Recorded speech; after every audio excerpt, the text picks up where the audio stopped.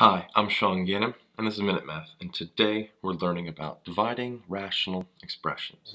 Minute Math, when you need help you use Minute Math. We're given this problem right here, 49x plus 21 divided by 6x divided by 42x plus 18 divided by 6, and we need to simplify this expression. I first like to rewrite this as a multiplication problem. So the first part stays the same, 49x plus 21 over 6x. But instead of dividing, we're multiplying, and we have to flip the second fraction. 6 over 42x plus 18. All right. So now let's see if we can factor this a little bit. 49x plus 21, I can pull out a 7. Pulling out a 7 leaves me with a 7x plus 3. So let's replace that.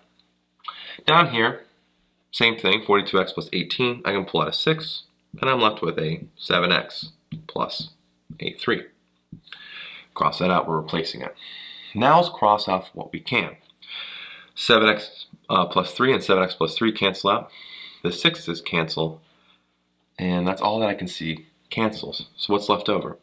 There's a 7 left in the numerator, and the denominator is just the 6x.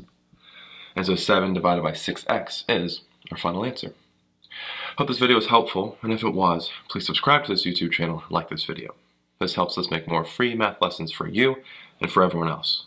So as always, thanks for watching. Minute Math, when you need help you use Minute Math.